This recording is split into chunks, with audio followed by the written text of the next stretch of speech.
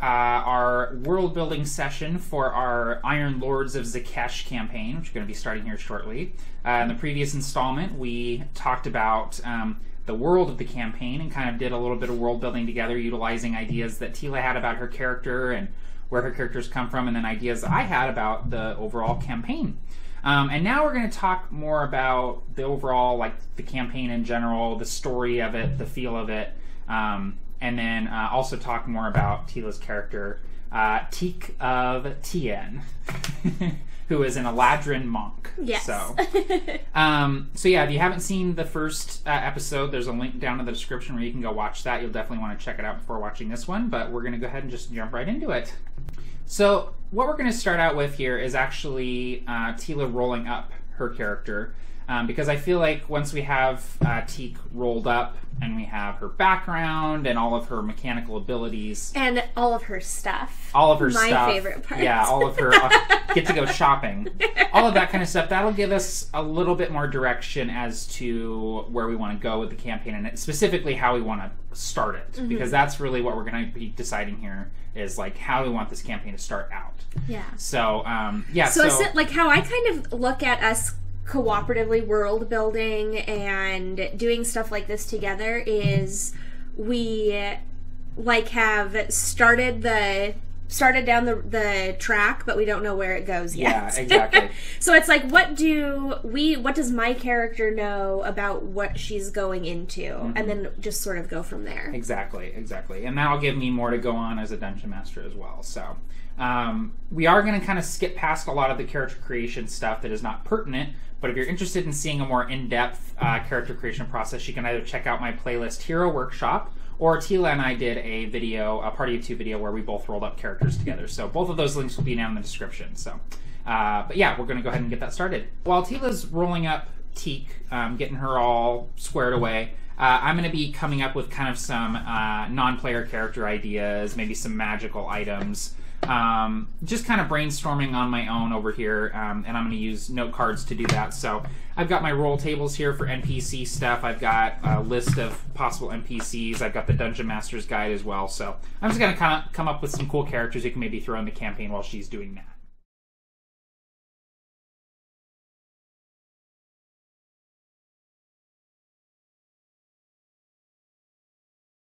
What's your total? So my total here is 13, 15, 11, 9, 11, 11. So 3 11s. Yeah.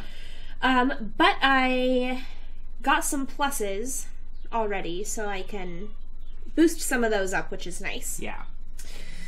So let's see. I need to have high dex and high wisdom. Yeah. So I think I'm actually going to put the 13 into my dex, so I'm going to have a 15 dex. Yeah. I'm going to go ahead and put the 15 in wisdom, because I don't have anything else helping me out with that. Yeah, that's perfect. For the 11s here, I want her to be fairly smart, so I'm going to go ahead and put one of the 11s in intelligence. Which will give you a 12 total. Mm-hmm. Okay. The other... Oh, man. I'm not sure if I want her to be hardy or charismatic. Oh, yeah? Well, I know one of the 11s, last two 11s is going to go into strength. Okay. So now I have a 9 left and an 11 left to go to either constitution or charisma. Well, thinking about the character, mm-hmm. the idea that she was kind of in a self-imposed exile of sorts, has been isolated. It would make sense that maybe her charisma is not. It's probably pretty low, yeah. So I'm going to go ahead and put the 9 into charisma. And from a mechanical standpoint, we are going to be looking at making regular constitution checks. It's true. With the magical miasma. Mm-hmm. And though a 9 constitution would make it interesting, it would also, be possibly make it a very short campaign. It would be a bit of a handicap, yeah. So. All right. So what we are looking at here going down is we have a 11 in strength, mm-hmm. a 15 in dexterity. That's a +2, right? Yeah. Okay. Constitution, we have an 11. Intelligence, a 12. Wisdom, a 15. And Charisma, a 9. And at level 4, when you're able to beef some stats up, you can drop 1 point in each of Dex and Wisdom and bump them both up to +3s. That'll be wonderful. So that'll be kind of nice. And with a monk, if you don't know you don't wear armor, but your AC, you get to add your Wisdom and your dexterity. Yeah. So having the being able to add 4 to my to my AC without being able to wear armor is nice. That's going to be nice, for sure. All right, so those are her stats, and she's going to go ahead and continue and create her character. Yes. So I am proficient in archaeologist tools because of my gracious GM. Exactly. So that will be, well, it'll probably be a dexterity check plus your proficiency bonus, since you have proficiency with the archaeologist tools to excavate any sort things. of... Yeah. So I've been debating about my background a little bit, whether I want to do acolyte or hermit. Because she has been a hermit for a century and a half at this point. But she kind of grew up as an acolyte or I'm gonna throw another wrench in the works. Sage. Oh, I just turned to that page. I was like, oh wait, sage. Sage could work too. Because if you know your history and you're interested in relics and things like that, that to me could really either be scholar or sage. It's true. But hermit also works, so you're gonna have to make some decisions there. And you could also pull a me and kind of pick one as your main, and then pull some pieces from the other ones. Yeah. So I'm gonna take a moment and read through them a little bit and decide what I want to do. Good call. All right, so you've made your decision. I have. After reading through them, decided that what fits the best for Teak is the hermit background. And a couple things really caught my eye for it that I think will be interesting to kind of help us form where she fits in the world even a little bit better than we already have. Right. So it works because she lived in seclusion for 150 years, like we just talked about. And right off the bat, there's at the end of this sentence, it's, you found quiet solitude and perhaps some of the answers you were looking for. And I think that in her isolation, and part of her time up there was in complete isolation, just doing meditation exercises for maybe even years at a time, completely by herself. She probably was able to have a lot of moments of enlightenment and have some inner discovery and some discovery about the world around her too. Yeah, absolutely. Which brings me to the other reason why I was really drawn to it. The hermit has a feature called discovery, and it's supposed to talk between you and your GM. So it's the quiet seclusion, your extended hermitage gave you access to a unique and powerful discovery. The exact nature of this revelation depends on the nature of your seclusion. May have been a great truth. It could be a vision of a sight no one has ever seen. May have uncovered a fact that has long been forgotten, or unearthed some relic of the past that could rewrite history.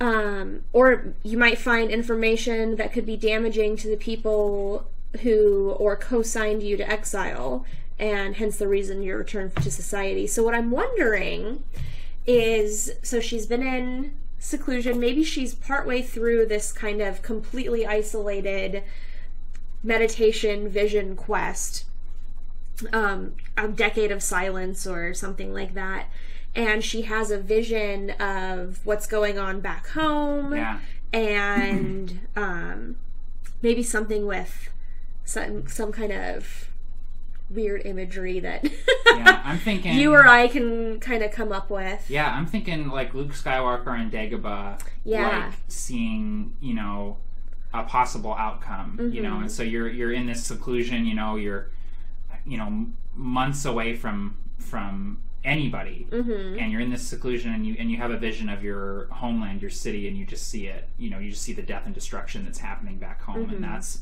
so. Instead of hearing about it through a messenger or something, you're literally receiving a vision about what's happening. So there we have in the hermit background a clear reason for why she's coming home.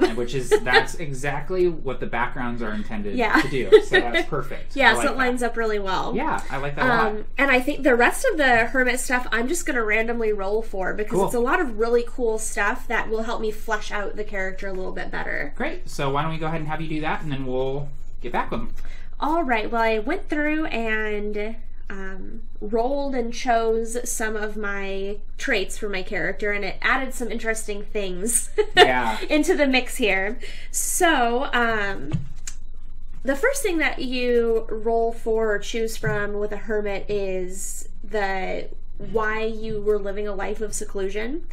So I went ahead and rolled for it because all of them would have worked just fine. What I came up with was that I was the caretaker of an ancient ruin or relic, and this actually fits in kind of a cool way, so Matt and I will have to figure out exactly what it is. I mean, and honestly, we're probably going to start out with, it's a statue of this. Yeah. Like, statues are always easy to go with, or like a precious gem or something like that. I think that maybe she kind of snuck it out of there when she left, because she was like, this place is going to hell in a handbasket. I'm just gonna, this is like something that's really important to my culture. I'm gonna take it with me. That's what I'm thinking too, so we'll have to kind of figure out or it's something that plays into the Warforged somehow that you didn't want your people to have anymore. Right, is another option. So that's something that we'll kind of play with, I think, during the campaign. Yeah, exactly. Figure out what we want to do with that. So it might not even be something that comes up for a while. We'll cross that bridge when we get to it. And it might be something that you or I just have an epiphany one time and realize what it is. So. Exactly, yeah. So the next thing is my personality traits. And first time I rolled on this, I rolled that I'd been isolated for so long that I never talk and I prefer to use sign language and grunt.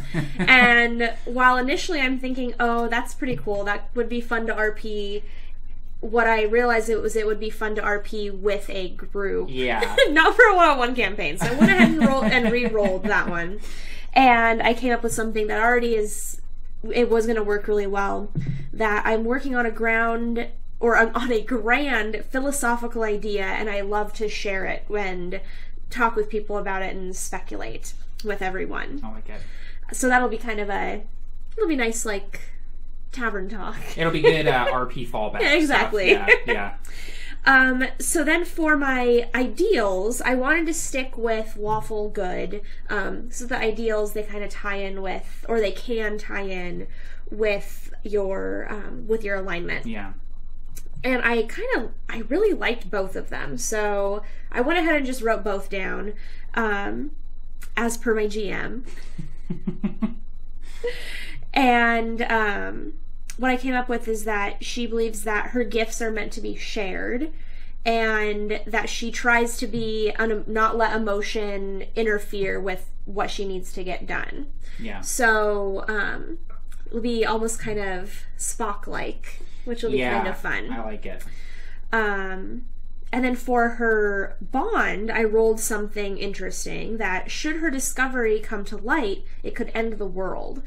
And again, this is something that I think we're probably just going to kind of see how it plays out. Yeah. So it could either be her discovery, her epiphany that she had while she was meditating, or it could be this artifact that she has. Yeah. So, well, that'll be fun to see what ends up with that. All of this stuff has given me a lot of Dungeon Master fodder to play with here, right, so, to kind of help guide the campaign a little bit. Yeah. And then the last thing was her flaw, and this one I'm a little bit nervous about trying to figure out how it's going to fit, but I think it'll be kind of fun to experiment with RPing it, is that she's secretly bloodthirsty, and she's just trying to hide that and cover it up, but she secretly has these, like, dark, bloodthirsty thoughts. Yeah. So I'm thinking she is, It reminds me of Tuvok on Star Trek Voyager. Okay, yeah. There's a few episodes where he has some different things going on. Yeah. Where you find out that he actually has these repressed dark thoughts too. Yeah, I like it. So I think that I have a good idea on how I can work that in there. Absolutely. It's not even something that she would have to act on, but maybe like violence is especially upsetting. Yeah. Because she's having to hold back. And you can kind of take that like however you will, like, you know, it might be that she has outbursts of anger or you know, she went into seclusion because she sensed that she was capable of doing great harm to others and didn't want to do that, or, you know, something like that would be cool. So you know, she did her anger management and she just wants to stick with her steps. She doesn't want to be around drama-ramas anymore. So perfect. So that's your background stuff. Now I think we just have to do equipment, and then we'll kind of give an overview of the character and where we see her going. Yeah. So, yeah. All right, so Tealah has bought equipment for Teak, and now we're going to roll for her trinket, and we both decided that this might help us figure out what exactly she was guarding. So hopefully it's not a bag of teeth or something. Yeah. Griffin grease. Griffin grease. So I got... Oh, I rolled with the wrong thing. You rolled 2 percentiles. So just cut before the... You need one of those percentiles, babe. Okay. And then a regular you can. So 37. 37. Is a small, weightless stone block. That's cool. Is that going to work? Yeah. Oh, wonderful. I can work with that. Great. All right, so Teak is all rolled up and ready to go. I think Tealah's going to just briefly talk about the character, and then we're going to segue into talking about the campaign as a whole and also how we want to kind of start it out. So go ahead and tell us just a little bit about Teak. Yeah. So Teak in appearance, when you would first walk up to her, she has just like really plain dark clothes on. They look like they're almost kind of like an oiled cotton. They're not tight, but they're close fitting on her really slender frame. She's a little bit short for an elf. She's on the shorter side. Very petite, but still like slender. Yeah. If you didn't have anything to compare her to, she would look like a tall person, but just shrunken down. Yeah. Very pale, kind of translucent skin, almost like a pearl maybe, with these kind of like soft V's tattooed on her, coming down from her cheekbones and back up, in like kind of a pale, almost glowing blue. And you don't really notice how much they glow though in comparison to her eyes are like 2 huge glowing embers. Emeralds. These like glowing emeralds in her eyes, and they still, she's kind of startling looking, of course, as you can imagine, but if you really look at her eyes, there is like a softness and a wisdom, but also like a kind of a curiosity. So she has a pleasant countenance. Attached to her like tunic, I guess it would be, is also a hood that's pretty close fitting, so you can't really, you can see a little bit of an outline of her ears through the hood is stretched pretty tight across her head. And she just has a small pack. You see she has a hammer strapped to the back of it, with a really big chunky bedroll. It looks like she's prepared to hunker down on a snowy mountainside if she has to. But yeah, she carries herself really gracefully and is always like looking in every direction. There's sort of this like wild curiosity about her. Yeah. Awesome. Well, I cannot wait to meet her and interact with her, so I'm pretty excited. So we had talked briefly about where we wanted this campaign to go and kind of the tone of it. Right. Which was one of kind of exploration, discovery, and reclamation. You're trying to preserve your culture. And we talked about that kind of briefly in the first part. But you had also mentioned to me after listening to the definitive RPG podcast, Roll Up and Die, which you can listen to right now at beabettergamemaster.com. But you had mentioned... Or find it on iTunes. Or find us on iTunes, or Podomatic, or any other pod service you can think of. But you had mentioned that the idea of omens and prophecies and visions appeal to you, and we had briefly talked about you receiving these visions while you're doing meditation. So what are you thinking about that? Well, how do you want that to factor into this campaign? Because I want to take some notes here and put some stuff that you're wanting to explore into the campaign. Well, one of the things that I like, especially with play on one-on-one campaigns, is you get to experience... Your character experiences a lot more diversity in the types of things they're doing, roles that you make, than you sometimes do when you're playing with a group. And so you have an opportunity to kind of form how you level your character up based on what they've been doing and what they're good at. So that's an option that you can do. So I decided that I really wanted to pay attention to the specific experiences that Teak is going to have as she goes through this journey. And the interesting thing is that going from level 2 to level 3 as a monk, when you get to level 3, you get to choose your monastic tradition. Yeah. And the one that really appeals to me, and especially since we have kind of this elemental theme going on with the races that populate this island that we're going to be on, is the... Zhekesh? No. Oh, the way of the four elements. Oh, the way of the four elements. Yeah. So the one that appealed to me the most was the way of the four elements, because it kind of reminds me of Avatar and Korra and all of those. Yeah. And plus, it's kind of fun in a one-on-one campaign to be super over-the-top flashy, because you don't have to worry about like balancing and like making sure that everyone at the table gets to shine, because you're the only person. Yeah, so you can just do the entire time. Crazy stuff left and right and not worry about it. Exactly. So I'm thinking I want to head that direction with her. Okay, yeah. So I'm wondering if this is just an idea I had, and you're going to do whatever you want with it. Yeah. But if maybe her vision or something that happens in the first couple campaigns as between levels 2 and 3...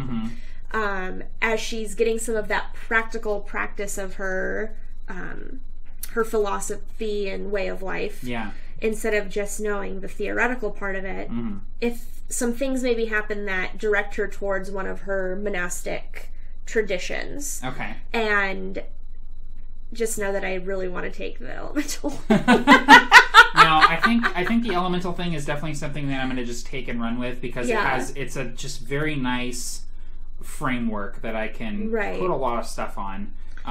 It's great for designing dungeons, for puzzles, encounters. Well, it's just rife with color for it is world building. It gives me so much to work with. So, what I'm thinking is, kind of going a little Zelda-y with it, and making it so that you're kind of...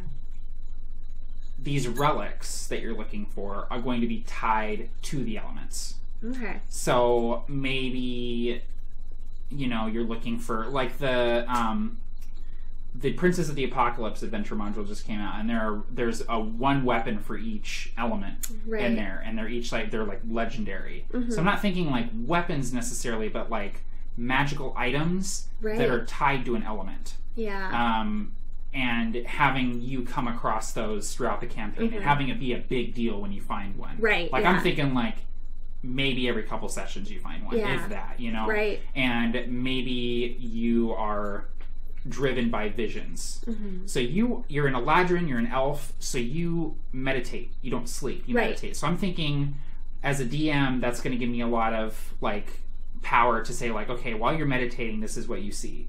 And, like, maybe not every night you get a vision, but every once in a while you do the little meditating thing. You go in your lotus pose, you sit there, and you get a vision. Yeah. No, that sounds perfect. So, and I like the idea too of, you were saying, like, aside from a couple campaigns a while ago, you've never done, like, high epic fantasy. Right, yeah. It's always been more small scale type things. Which is something that, like, I just kind of veer towards is like the small stuff. But I like the idea of the one-on-one campaign being like epic, like just really high fantasy. Because like we both have mentioned, it's a good opportunity to just go crazy, just go balls out, and do just do the craziest thing that you can think of, because it's just the two people. It's a little easier to coordinate all of the crazy. Yeah. But just, I see a lot of potential there where, not necessarily that, like, you're the chosen one or anything like that, but, we have this whole idea of, like, all of this has happened before and will happen again. We've got the elements, we have your visions. All of that can kind of be, like, there's something else at work here. There is not necessarily, like, a deity, but the energies of the world are going to be working through Tealah of Tien, I think. Yeah. So, like, I'm going to strive in this campaign to make Tealah feel like I'm the one that's got to do this. There's nobody else that can do what I'm doing right now. Like, this is my purpose. And I don't want to just tell you that. I want you to feel that. So I want your character to feel important, and I want that feeling of epic fantasy to kind of be throughout the campaign. So I'm thinking, like, lots of dungeons, lots of, like, epic action set pieces, like, you know, just big battles and big kind of elaborate sort of, like, Pirates of the Caribbean style action set pieces. You know, like, you're fighting some guy while on a wheel that's rolling, you know, things like that. Giving you lots of opportunity to do cool martial arts stuff. So that's kind of what I'm going to come to the you're liking that. That's what I'm going to kind of come to the campaign for, and I just want the overall feel to be like just exciting, like I was saying, exploration, discovery, and reclamation. Yeah. So that's kind of what the three things that I'm going to be going for here. Awesome. So cool. Yeah. And lots of and as I like colorful NPCs, and it's really important with a one-on-one campaign to like fill your setting with lots of fun NPCs because there's no one else for you to talk to. Right. Yeah. So even potentially people that are going to be with you for a while. Yeah. You know. And both one-on-one campaigns that Matt and I are currently doing, I have ended up kind of encouraging some NPCs to maybe kind of form a party with me. Exactly. So I try to get to know what the NPC's motivation is and if I can kind of get them to want to fight with me for something. Yeah. So, and there's like here's a little quick tip for a player doing a one-on-one. Like, don't be afraid to kind of drop hints when you're talking to an NPC. Drop hints to your GM that, hey, I might kind of like this person as a party member. Yeah, and mind you, I think that's probably his intention most of the time anyways. Yeah, yeah. But, like, if there's someone who you feel like your character can have a really cool RP rapport with, like, go for it and just find some reason for them to stick with you. Exactly. And I think, you know, if we're going for that epic fantasy kind of feel, and you're a person, a hero who is the only person right now capable of doing this, you're bound to attract people who are willing to lay their lives down for you. Right. And so obviously that's not going to come without some work and some effort, but I think that's eventually where we're going to get, where you are going to have like 2 or 3 really loyal followers. Right. And just with the races that we have here with the Goliaths and the bird folk and the dwarves and the swamp humans and stuff like that, I think it's going to be really fun for me to like give you one of each. Yeah. Like have a complete set, you know? Right. Of the people of Zhekesh. So. Right, yeah. That'll be really fun. Yeah. And then the other thing I kind of wanted to talk about before we wrap things up, because I think we both have a pretty good idea of what we're going to be shooting for here in this campaign. Yeah. And like I was saying earlier, like, you don't want to overdo it. Like, I don't want to sit here and be like, well, and I think like 15 sessions in, this is going to happen. You know? Well, and the thing too is like the cooperative building has to end at a certain point, or I'm going to know exactly, we're going to end up just setting up a train track for ourselves to go down. Exactly. So, like, at this point, Matt and I probably won't brainstorm much past this, because I know everything that my character would kind of know and expect during her journey back home. Yeah. Because she's having these great visions. She has this weird cube that she knows is important for some reason. Yeah. So she knows that she's getting into some really big earth-shattering stuff anyways. Yeah. So, really, we're not spoiling anything going into it. Yeah, well, and you've given I just have a really firm knowledge of exactly what I'm going into. Exactly, yeah. Versus doing the... kind of like you do with a group, most of the time is RPing on the fly, like you know what you're doing. Yeah. You know the area. Yeah, exactly. So, like, 'cause instead of being like, do I know about Goliaths and, like, what their deal is? Yeah. Like, that won't make me roll for that because, my character's from here. You're she from knows here. You're exactly. gonna know. Exactly. So. Yeah. Well, and you've given me enough ammo for my prep. Right. And you've also told me kind of things that you're looking for in the campaign, so I know where to go. So at this point, it's like, I'm going to take all that stuff, and I'm going to go close the door, and I'm going to figure out what the campaign is going to be, and I'm going to, I'm going to plan out the first couple sessions. Right. So the other thing I was going to ask you, too, was, first session, which is probably going to be titled Homecoming, is I mean, we're just going to jump right into it with you getting home and finding it. But my question for you is there anything specifically that you haven't experienced in a tabletop RPG, whether it be a specific monster or... I mean, there's loads. I mean, is there anything... Is there anything that you, like, go, oh, I've always wanted to, like... Owlbear. Owlbear? Okay. I've never encountered an owlbear before. That's the correct answer. Was owlbear. That's what I was looking for. Siri? Owlbear? You stupid bitch. That was weird. No, I know you love owlbears. I think that they're adorable. So you want to kill one? If I have to, I will. But no, I've never encountered an owlbear. All right. Even just an owlbear walking down the street, I would get a chuckle out of that. So you want to go super Avatar with this campaign. You want to bend all the elements. You want to encounter an owlbear. I didn't even think about that. No, that's totally cool. But... so owlbear. Anything else that you can, like, D&D classic tropes that you want to run into or deal with or contend with? I'm not sure. Or classic stuff that you always love that you want to deal with? Kobolds, goblins, orcs. Oh, I'm not sure. You're not sure? Well, I'm delighted with everything. Well, I'm definitely gonna use owlbear at some point. Yeah, use owlbear. I'll think about other things. Okay. SK. SK has some ideas. I'd like you to pet the cat more. One-on-one, I want to play.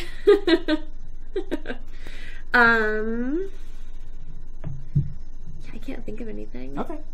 Well, I can take owlbear and run with it. Awesome. I'm excited about it. Cool. All right. Well, I think we have a really good campaign brewing here. I think it's going to be a lot of fun to play and run and watch. And I hope that people have already kind of gotten a feel for how you go about doing a one-on-one. And I think that the takeaway is that it's very similar to running a normal game, except that there is an opportunity to be seized upon, and that is a lot of collaboration with your player and making sure that you're both kind of like, oh, I've always wanted to do this, or I want it to feel like this, and coming together and really shaping the campaign around that. So, but I'm really looking forward to running it. I'm really looking forward to playing it. And I think what we're going to do is we're going to kind of record one session at a time and release them in 30-minute segments. I'm going to edit them all together so they're easy to watch.